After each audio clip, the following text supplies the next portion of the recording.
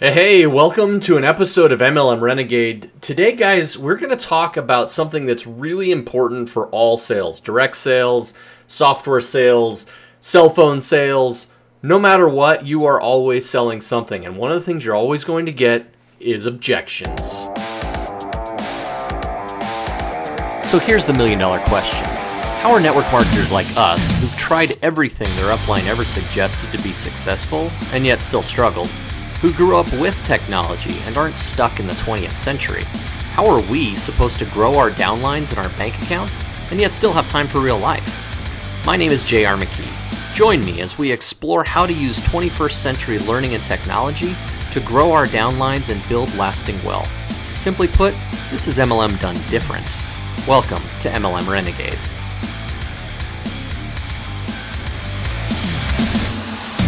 Alright guys, welcome back. I've been thinking a lot about this topic, objections. In my day job, I find that I get to handle these all the time. And, I read a book, gosh, it's been a couple of years ago now, by Daniel Pink called To Sell is Human. And, I really liked this book because it brought out the fact that, and my core belief is that you are always selling something. Always. You're selling your ideas, you're selling influence, you're selling how you interact with other people, how people trust you. Whatever it is, you're always selling. And when people get that idea, they start to not be afraid of it so much. And that's one of the things that I've really found myself with a desire to teach, is that selling isn't scary. Selling shouldn't be scary. Being able to be proactive and in front of people is not a bad thing. Inherently, it's actually a very good thing. And so I highly recommend that book. Again, it's called To Sell is Human by Daniel Pink. But over this weekend, my wife and I went out looking for a new car. Now, I should say that I love looking for cars, but I hate car shopping. Car salesmen generally bug me a lot. Thankfully, I have a couple of friends who are good salesmen who happen to sell cars. And they've been able to help me find great deals on automobiles. Now, the moral of the story is we're not buying a new car because it's probably not a good idea right now. And the little kid inside us spent Saturday looking at cars, looking at all kinds of different SUVs. We want to get my wife wants to get rid of the mom van, but the adult in us finally came out and said, no, we don't need that. The van is paid for. It's paid off. Worry about something else right now. But my friend was very helpful in guiding us without being pushy. And I found, especially over more than 2 decades in sales, that there's 3 items that you are always selling. Okay? There are only 3 things that you are selling. You are selling health, you are selling wealth, or you are selling relationships. Those are the only 3 things. Now you say, but what JR, what if I'm selling lawnmowers? Well, you're selling a lawnmower to showcase your wealth because you have a nice yard. Or you're selling a lawnmower to showcase your relationships because you don't want the people around you, your neighbors, to hate you because you've got 3-foot grass in your front lawn. Okay? Health, wealth, and relationships are the only things that you're selling. And I'm going to do another podcast episode about specifically those 3 things. But today, we're going to go to the opposite side. And we're going to talk about things that stop people from buying. Things that are objections. Okay? And objections also generally circumscribe into 3 general areas. They are vehicle-based, they are internal-based, or they are external-based. So let me give you an example. Vehicle-based. Will this car work for me, for my family? Internal-based. Can I really afford to use this car? External-based. Will I have enough money? Okay? Or vehicle-based. Is this car going to be able to get my family around to where I want to be? Internal-based. Am I going to look good in this car? External-based. I don't have a mechanic that I can trust to take care of this vehicle. Okay? Vehicle, internal, external. So basically, the way that it's getting done, whether you can actually do it, and whether there's something outside of you that is that's stopping you from taking that step. And so when we're looking at objections with customers, with team members, with people who you're trying to negotiate with, no matter what it is, it's going to be able to become circumscribed into one of these three. Now, a lot of times, spoiler alert, you'll actually get all three. First, it'll be vehicle. Then be like, oh, well, I don't know, and that'll be internal. And then, oh, but what about this? And that'll be external. It happens all the time. Now, if you're able to work through those objections, at the other side becomes a sale. So, some common vehicle-based objections, okay? Will this work? Okay, I sell software. Oftentimes, that's exactly the question. Well, will it work? Will it do what I need it to do? Will it function the way that I need it to? Now, will it deliver the results that are promised? Okay, the software that I'm selling currently is for governments, and so we want to be able to shorten and improve the interactions of citizens of cities with their city governments. And so, is it going to produce that result? Now, will the person or the sales rep be able to deliver the results promised? Okay, that's one that happens an awful lot, and that's one of the ones that used car salesmen get dinged for regularly, because they seem to offer the world. They seem to want to just tell you that, of course, everything is going to be okay and it's going to be wonderful. And the problem with that is that we simply don't know sometimes. And so we need to understand that even a little bit better. But, so if you have complete honesty and integrity in what you're selling, and you believe in what you're selling, that one's really easy to get past. Another vehicle-based. It looks like a scam. How often do we get this in network marketing? Okay, is that it looks like a scam. Or the next one, it's too good to be true, right? And so often, especially amateur salespeople, direct sellers, network marketers, whoever, who try and hype something and sell it, actually do it a disservice. You never want to overhype. Now, you can be excited about something. You can be excited about results. You can be excited about the opportunity that you see. But don't overhype things, because that just sets people up for failure, and that's where some of these vehicle-based objections come in. Now, another one might be, I tried something similar and it didn't work, so why should this? Previous experience, right? Humans are programmed to not hurt themselves. We look for survival of the species. We look for survival of our feelings, right? So we are programmed not to want to hurt. And so this one's a big one, because, hey, I tried this once, it didn't work. Why is it going to this time? And maybe there's a new issue, there's a new way of doing things. In my own network marketing business, sales funnels is a new way of doing things. Now, is it easy? Heck no. But it does give us an opportunity to get past this particular vehicle-based objections. It sounds complicated. That's when I run into with funnels, really, because they can be a little bit complicated. You need to be able to pre-frame your conversation so that you're starting to knock out some of these objections. It sounds too simple. The opposite is true as well. Is it valuable enough? Is it worth my time to invest my time to be able to get this potential result? Now, internal-based objections.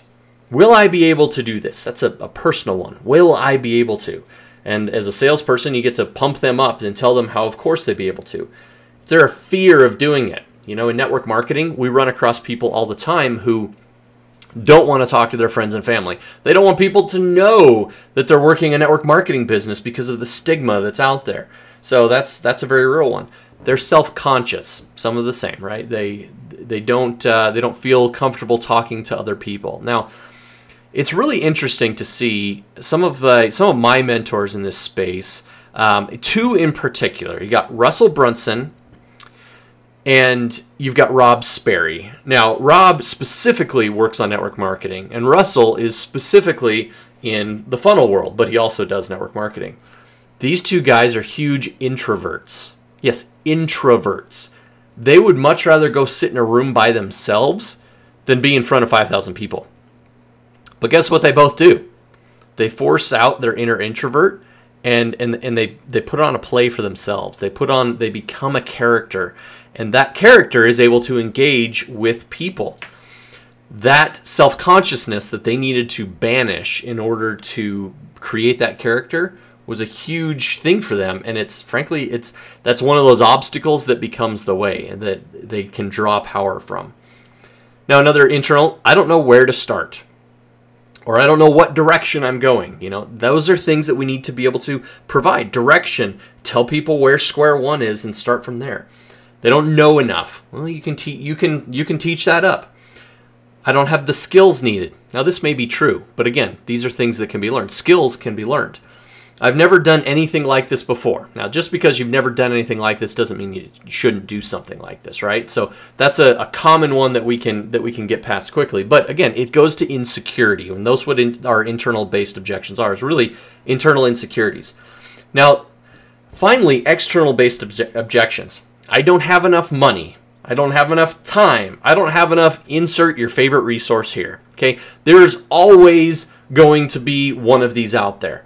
And here's a little trick, or here's a little belief that you have to carry with you. It's not about the money.